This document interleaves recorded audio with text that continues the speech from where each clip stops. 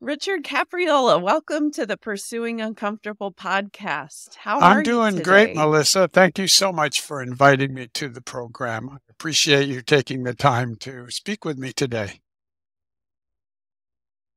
Well, I really appreciate who you are and what you bring. On this podcast, we talk about the difficult things, and I don't know many things that are more difficult than watching a child suffer with an addiction, or to watch a child suffer at all, but especially with an addiction that just robs so much from us. So I appreciate you taking the time to talk You're to us welcome, and today. you're absolutely right. It is a very difficult and stressful time for parents as they go through this when their child is using a substance and all of the behaviors that accompany it. It is a very difficult time for parents. Absolutely. And as the parent of a 13-year-old, I'm a little bit low grade terrified, to be honest with you. He's a great kid. He's made good choices. I think we're going to be okay. But, there's always that chronic anxiety or fear that's lurking in the background. And this is going to be fantastic. Well, I think So that fear, we can Melissa, learn. is healthy. I would prefer that parents be fearful of this subject as opposed to thinking it can't happen to them. It doesn't happen to my child. It doesn't happen to kids that go to my school and things like that, because that can be a very dangerous attitude that many times, unfortunately and sadly, catches parents off guard. Oh, for sure. And I know that no person sets out to say, I'm going to become an addict today, that there's a whole slew of circumstances that come to bear and little choices that bring this about. And I can't wait to Sure. dive into them. So let's just Okay. jump into it. Okay. So, how long have you been? I have been doing this for about 2 decades. I started out in the field of education, was in education for a long time, about 3 decades.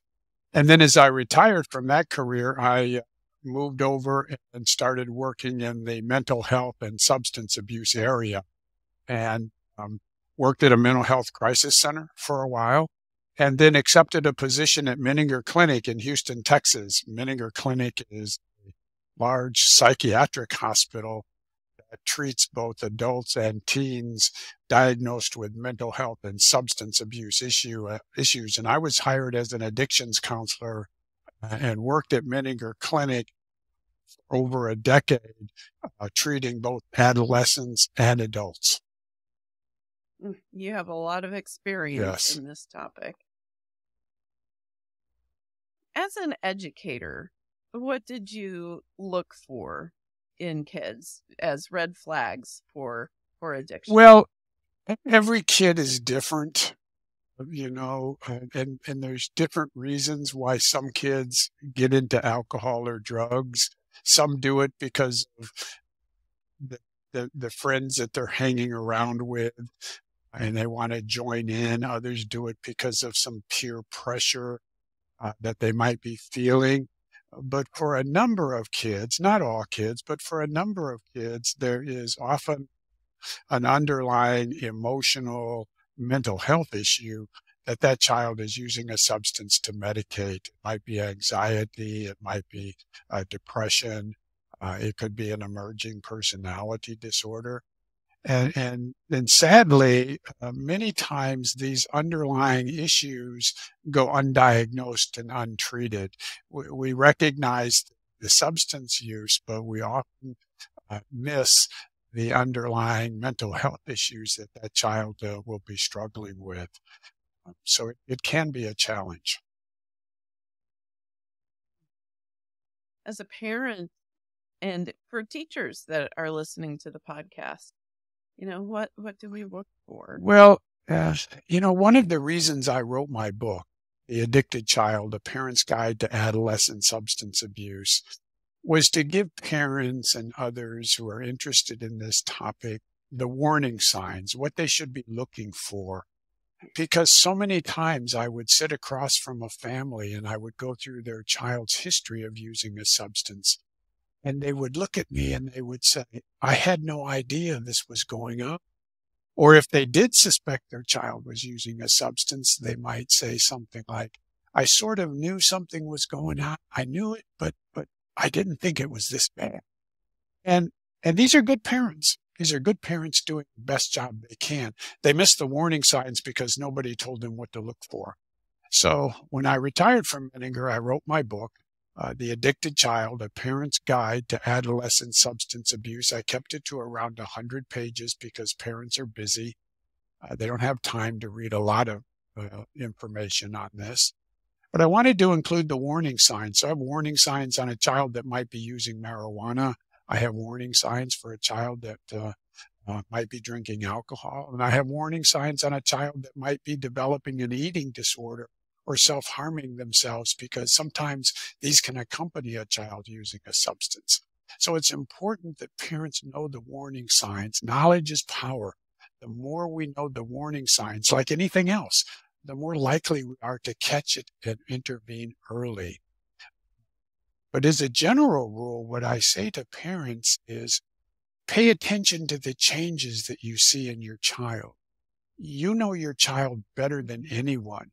So pay attention to the changes that you see. Don't assume these changes, these behavioral changes, are just normal adolescent acting out behaviors. They may very well be that, but they might also be a sign that there's something else going on underneath the surface that you need to be aware of. Some examples would be a child whose grades are starting to decline, a child who used to enjoy participating in extracurricular activities no longer enjoys those activities or participates, a child who used to introduce you to their friends. You knew who their friends were. You might have even known who some of their family members were. Now becomes very secretive of who their friends are. A child who becomes very secretive of where they've been and what they've been doing, coming in at different hours of the evening. And then, of course, if you come across any drug paraphernalia or strange odors in your house, those are obvious warning signs. So I say, be aware of the changes that you see in your child. If those changes sort of come and go fairly quickly, it's probably not too concerning. But if they tend to linger on, and then you start to see more and more warning signs, then it's important that you probably get some assessments done to find out what's going on with your child. And kids are so different. There are some kids that want to speak about everything Yeah. in their lives. They're very forthcoming with what they're doing, where they're going, Yeah. who they're seeing, the problems that they're struggling with. They are external processors and want to talk it out. And then there are other kids that those internal processors, those are difficult kids. They keep everything inside until they can work it out, and when they do ask or want to communicate, it's well down the road, and it's difficult to keep tabs on them. It is, because they're very much introverted. They can be very quiet. It's sort of hard to read what's going on with them. But again, you probably as a parent have had years of experience dealing with this child. So you know that child better than anyone, and you probably have the best approach in terms of working with that child. So if we do get to a point where we begin to suspect something and the child is evasive, which of course they would be, they're not going to say, yep, you caught me. I've been doing Yeah. all these things. What do we do in those? Well, I think the first thing you do if you suspect your child is using a substance or drinking alcohol is have a conversation with the child, or try to.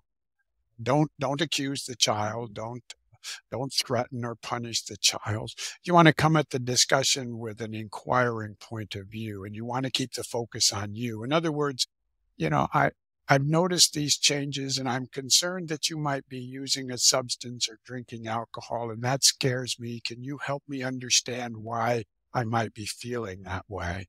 Or I suspect you've been smoking marijuana, and that bothers me. Can you help me understand why I'm feeling this way? And see if you can invite the child into a discussion with you about how you're feeling about the fact that you think they might be using a substance or you know that they're using a substance. Now, that's a discussion that's probably going to go one of two ways. It's either going to blow up, child's going to become argumentative, defensive, and angry, or it might go the other way and you learn some things. But regardless of how that discussion goes, those first discussions, if you're still concerned as a parent, you want to move to the next stage, which is to get the assessments done that I recommend in my book so that you can have some professional assessments done, rule in or rule out if there's a problem. And if there is a problem, get a treatment plan in terms of what you should be doing to help that child.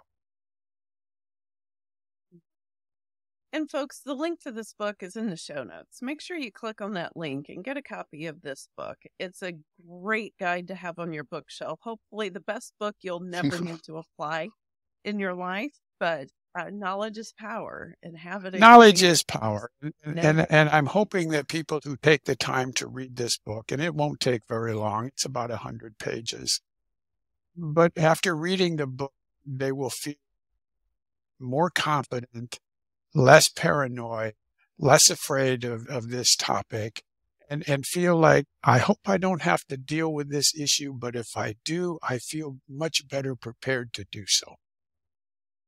And it's difficult because you know your kids are going to struggle against you and assert their independence.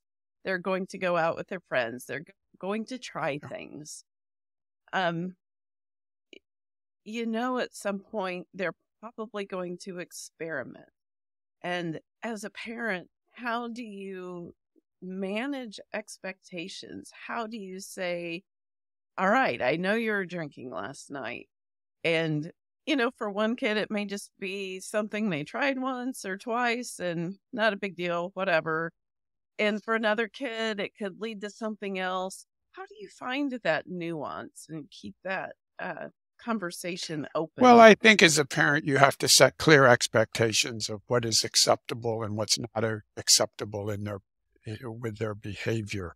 You have to clearly let them know that any type of illicit drug use or alcohol use is clearly not acceptable and will not be tolerated.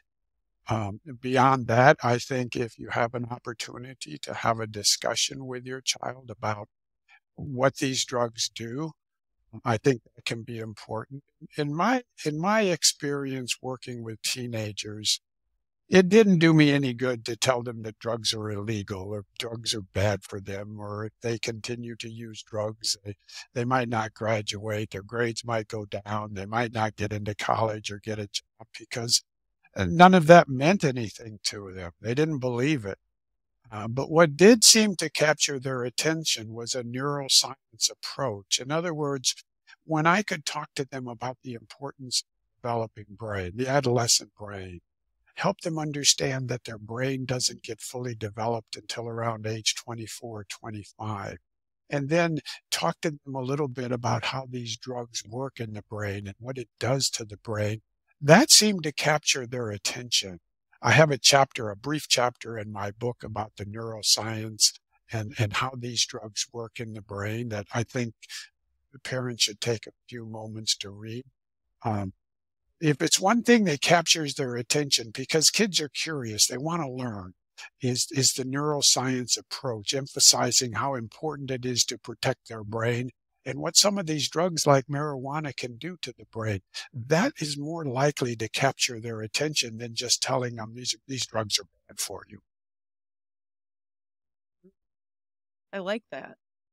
And then the terrifying thing is with the rise of Yes. fentanyl and other deadly things, a child might try something one time and it could have fatal consequences. There's always that possibility, especially with drugs that are very powerful like fentanyl. Fentanyl, fortunately, is not commonly found among the teenage population, but it's important that parents understand how deadly this drug is. And even though it's not widely used among the teen population, it's important for parents to educate their child that pills that they might obtain on social media or through the internet, or pills that might be given to them by friends might contain fentanyl unknowingly. And that's the danger with getting drugs over the internet, over social media, from strangers, from friends who might have purchased those drugs not knowing that they contain fentanyl and then pass them along. So it's a very dangerous drug.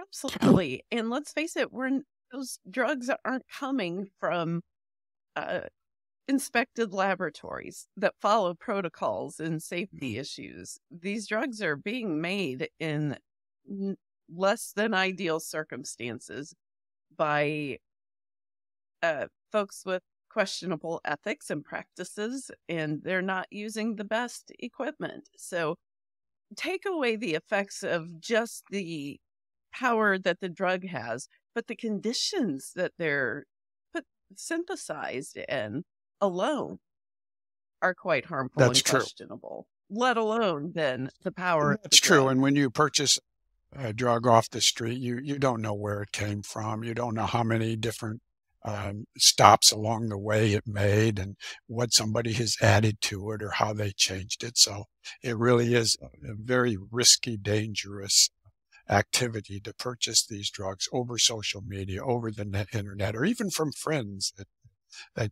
that may be selling or offering you the drug. One of the things that research tells us is that these drugs are widely available on the street, and kids know it. For example, when we ask high school seniors, how easy is it for you to get marijuana? Over 80% of them tell us it's no big deal. They can get it if they want it. When we ask them, how easy is it for you to get alcohol? Over 80% say, not a problem. We can get it if we want it. So these drugs are widely available and these kids know it. The other aspect is we ask them, well, how dangerous do you think these drugs are? And again, they don't think these drugs are very dangerous. They don't think drugs like marijuana, for example, are very dangerous. So when you have these drugs that are widely available and the kids know they're available and they don't think they're very dangerous, the risk of them getting involved in these drugs goes up dramatically. So it's a very concerning situation that's out there. Uh, the other thing that we noticed was that there has been a surge, a dramatic increase in vaping among teenagers, where there will be vaping nicotine and vaping marijuana.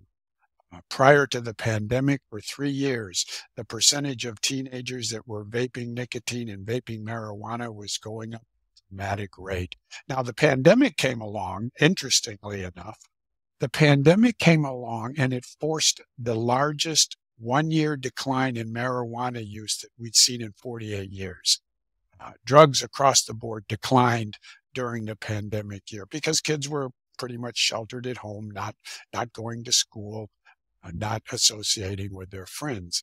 Now, we did see a slight rebound in 2022.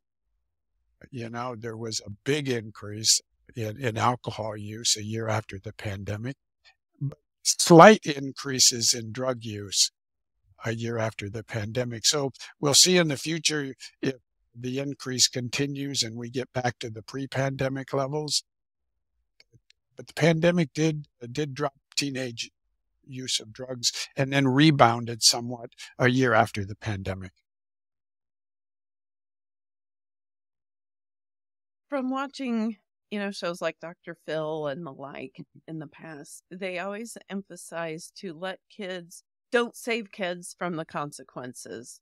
the legal consequences of their behaviors, but advocate for treatment, advocate for rehabilitation and those sort of things. What are your thoughts on that?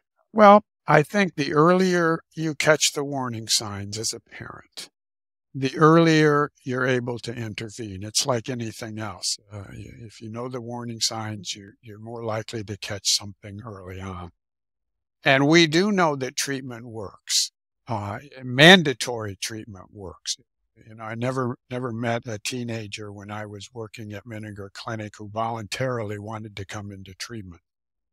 They all yelled and screamed, bargained, and tried to get out of coming into the hospital, but the parents held the ground and insisted that they come in for treatment. And many of those kids successfully went through treatment.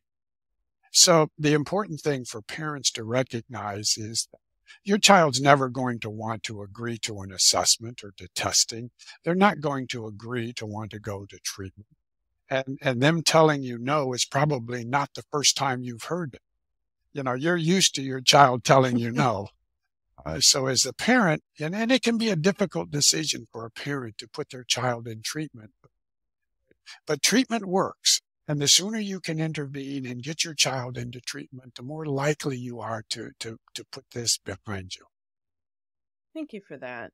And as we kind of come to a close on this topic, what are some final thoughts and some final words that you would like to share with parents or maybe with the kids who are listening to this podcast? Well, for the parents, I would say, learn the warning signs, know what to look for. You're more likely to catch it early on if you know what to look for and you know what the warning signs are.